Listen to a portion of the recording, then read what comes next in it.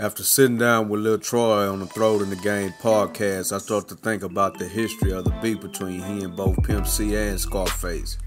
Like he said, he was the first to sign Scarface as DJ Action before J Prince brought him to Rap-A-Lot. And Troy's story checked out the same that Lil J told the story in his book, The Art of Science of Respect. But where they went left from there, we don't really know.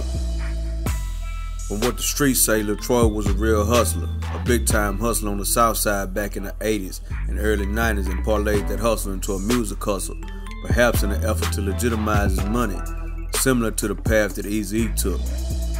After doing his bid and getting out in 2001, he said this in an MTV interview: "I walked the walk, talked the talk, and got caught up in what I believe in. I had to go pay my debt to society. Now that I paid my debt, I'm back to ballin'." Scarface was always really skilled at rapping and was a nickel and dime hustler from what he says himself. How much was you making at your most when you was selling crack, what you think? Maybe a week? I don't know. Few thousand, if that. Yeah. You know, we was buying beeper, we was paying beeper bills and buying tennis shoes. We weren't really trying to get fucking black mafia. BMF, we wasn't BMF level, goddamn. We was two little niggas trying to get some money. So is it easy to say? Where they went wrong, we really don't know. But in Scarface music, it was a common thread to mention Lil Troy directly or indirectly. Right here the truth reveal. Troy, you a mouse. Yeah, you rapping, but the homie Lil Pops can't get out.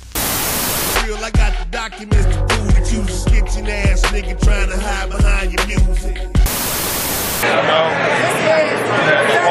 His whole plea agreement is on the internet now. You can see where it says he provided ample amount of assistance to the federal government and busted other cocaine dealers. I ain't just saying it. Pull it up. Troy Berkeley, pull it up on US. Troy then said this in a clip that he had paperwork on Scarface. You want to take a Scarface beef about the DVD, paperwork, everything started from this here. You see this here? This is paperwork DVD. This is what they didn't want y'all to see at first. But now y'all gonna see it all over again because Pimp C want to talk about it, take up a Scarface about the DVD. If Scarface on a 4-page affidavit introducing laws to the nigga as his cocaine supplier, keep working with the folks. I ain't no ifs, ands, said nothing but about it. So you need to check out the motherfucking DVD. See what the fuck I'm talking about on this motherfucker right here. Scarface is on a 4-page affidavit in the inside, alright? Inside you're gonna get a 4-page affidavit of every Scarface name in there. When you see him, you gotta ask for an autograph or something, alright? But back to that motherfucking whole ass nigga Pimp C running his goddamn mouth. And when it comes to the beef between him and Pimp C, R.I.P., we not sure either. But of course he dropped diss records too. The most popular one was The Massacre from his post-Hummus album, The Naked Soul of Sweet Jones. GK also made a song called The Game Been Good to Me, where in the first verse, Pimp C describes a situation that sounds similar to what happened to Lil Troy, but clarifies at the end of the verse that he wasn't dissing nobody, no particular name, but if the shoe fits wet. But back in the Gap, Lil Troy felt like Pimp C was out of his jurisdiction, speaking of what him and Scarface had going on, given their history.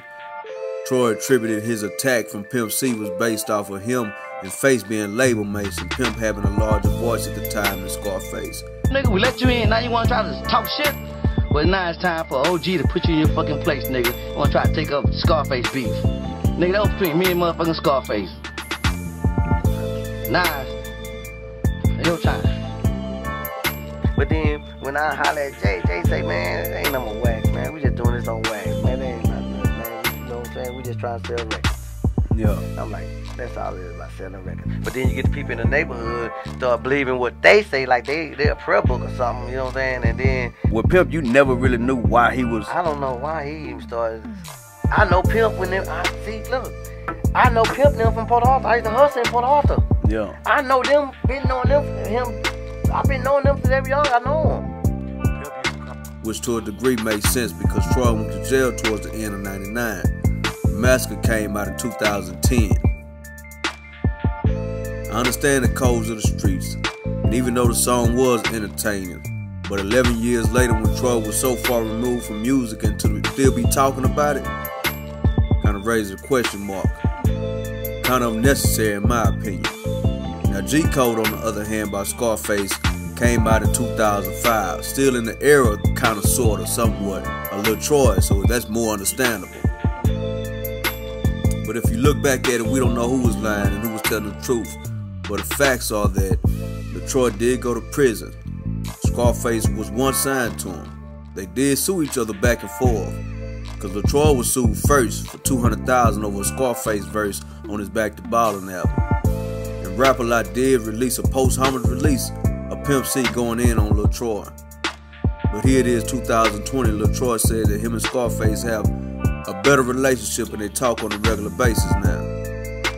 People tend to forget that at the end of the day, it is entertainment that we are buying into, and we are just fans when we listen to the songs, and all three of them have contributed to Houston culture in various ways. And all of them, all three of them, deserve some respect. Say what you want, but it's H-Time on mine.